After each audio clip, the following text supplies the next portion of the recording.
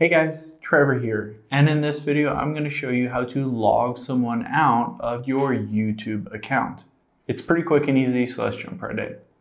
Now I'm going to open up YouTube here, and if you suspect or know that someone else is using your YouTube account, you can easily sign them out or log them out of your account. But you can't do it within the app itself. The best thing is hop out of here and open up Safari. Now you're going to want to go to, you see at the bottom here, myaccount.google.com. So make sure at the very top right, you're logged into the correct account that you want to sign someone out of. And then we'll scroll over on the very top until we get to security and tap on security.